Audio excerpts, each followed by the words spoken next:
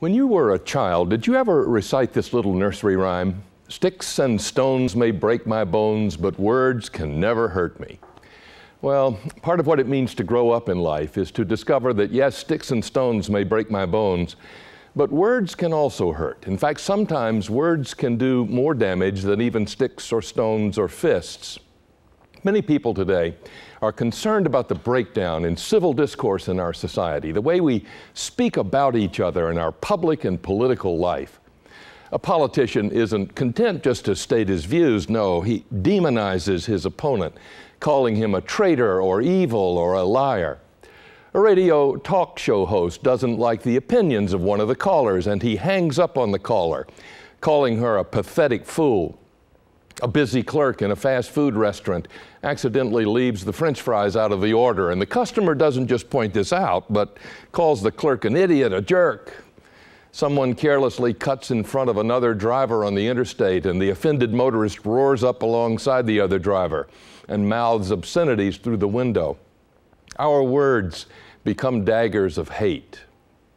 Or again, how many people walk around with the scars caused by terrible teases and taunts they heard when they were children? You're stupid, you're ugly, you're fat. Painful words, and the words and wounds can last a lifetime. Several years ago, a sad story made the news. A teenage girl took her own life when some people who were jealous of her bullied her on the internet, writing words on her social media page for all to see. Day after day they wrote, "You're a bad person, I hate you, everybody hates you, the world would be a better place without you," until finally the girl couldn't take the pressure and humiliation anymore. Today, many parents and teachers are very concerned about an epidemic of what has come to be called cyberbullying, hateful words by anonymous people, words designed to shame and humiliate other people, spread like garbage across the internet. Sticks and stones may break my bones, but cruel words hurt too. Not all hurtful words come from cruelty. Sometimes harmful words can happen even in loving relationships.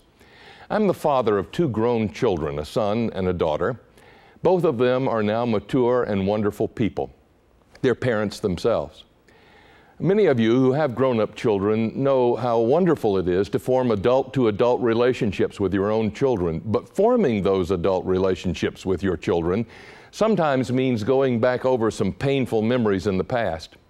For example, my daughter reminded me of a time long ago when she was a teenager, and she and I were in some kind of father-daughter argument. We soon made up and all was well. But my daughter remembers that in the heat of the moment, I snapped at her. "Melanie, you're nothing but trouble to me." That's not the kind of thing I would say. My daughter, light of my life, heart of my heart, nothing but trouble. I don't remember saying that, but she does. And 25 years later, she's still trying to take that poison dart out of her heart. Sticks and stones may break my bones, but words can also hurt me. The Scripture knows about the power of our words to do good things and also to do harmful things. The writer of the book of James, for example, marvels that often out of the very same mouth come beautiful blessings and hateful cursings. The same human mouth, he says, can say, "Praise the Lord" one moment and then say, "Damn you" to people made in the image of God. He says that this should not be so, that our words should be peaceable, gentle, full of mercy, and that when they are, we receive a harvest of peace and righteousness. Well, that's a good thought, of course, that our words should become peaceful and gentle, but how is that possible? We live, after all, in the real world of frustrations and irritations, conflicts and competition. We're, after all, human beings. We're not angels. We sometimes speak before we think. We sometimes let our emotions get the best of us. How can our speech be different? How can our words produce what James promises, a harvest of righteousness? Well, if our words are to become vessels of blessing and not daggers of hate, it's going to take some hard work and some practice. Peaceful words don't just roll naturally out of our mouths. We have to practice using words of peace. In the 1930s, when the German theologian Dietrich Bonhoeffer was serving as the head of a small school for pastors, he proposed a remarkable rule for how the people living together in that community, the faculty and students alike, ought to talk. No person in the community, he said, should talk about another person in the community, even if they mean to say something good, unless that other person is present to hear what is said. Think about that. No person should talk about another person in the community, even if they mean to say something good, unless that other person is present to hear what is said. If Bonhoeffer's rule were observed today, there'd be no gossip, no secret whispering about others, no strategy meetings on how to handle difficult people, no conversations that start. I think we should pray for Randall, because no speculations about whether or not Alice is a control freak, not even any private sharing about how best to help Frank and Marilyn through their marriage problems. Everything would be out in the open, in the sunlight, and truthful. But did this rule work? Well, a man who was one of the students at Bonhoeffer School reported that in fact they utterly failed to keep that rule. But he said, their attempts to keep the rule and their resolving to try again when they fail to keep the rule transformed the community. He said the students and the faculty, in trying to make their speech open and truthful, learned as much about the nature of God as they did from sermons and Bible studies. So, peaceful and loving words can come from hard work and practice, being careful about our speech. But hard work and practice are not the deepest source of merciful and tender speech. The deepest truth about our speech is that no one can truly speak loving words to others who has not heard loving words spoken about them. When Jesus was baptized, the heavens opened, and the voice of God spoke, "This is my Son, my beloved Son. I'm well pleased with him." Listen to what God said about his Son. "This is my Son, my beloved Son. I'm well pleased with him." How much pain in the world has been caused because so many people have never heard anyone speak such words about them. How every human being yearns in our hearts to hear that kind of word said about us. The good news of the gospel is that the words God spoke about Jesus, God has spoken about each one of us, about me, about you.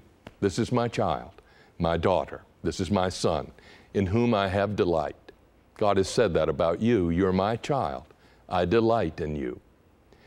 In that blessing from God, there is forgiveness. Forgiveness for the careless and hurtful words we've sometimes spoken, even to people we love. And also in that blessing from God, there is the power to speak to others in a new way, with peace and gentleness. It's out of God's good word for and about us that words of blessings flow from us for others. Because when we realize the blessing that God has spoken about us, we see that blessing also in other people. There's an old saying that if we really knew how to look, in every person we meet, we would see angels in front of them saying, "Make way for the image of God, make way for the image of God."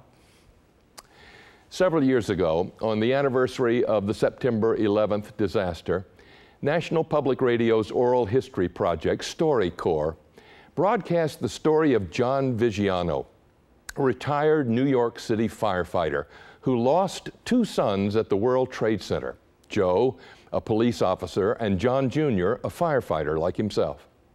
When the younger son, Joe, was 17, he started dating a young woman whose father was a police officer. Joe admired his girlfriend's father and was inspired to take the police test. Joe Sr. was shocked. "Son," he said, "you're only 17 years old."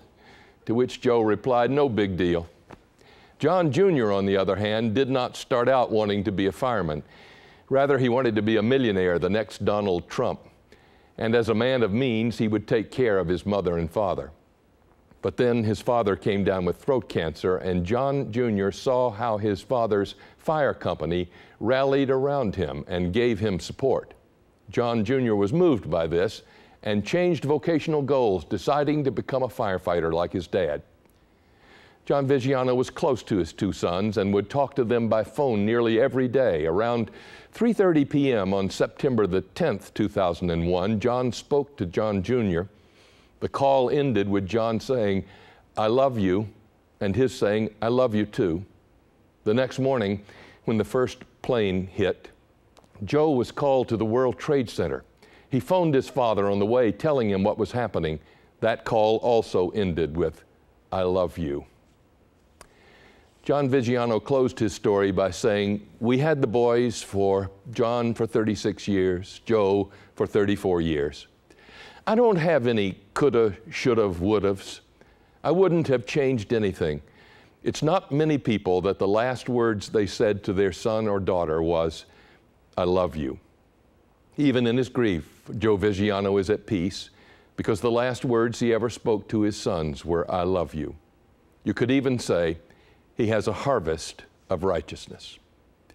God's first word and God's last word about us is, "This is my child, my beloved, in whom I delight."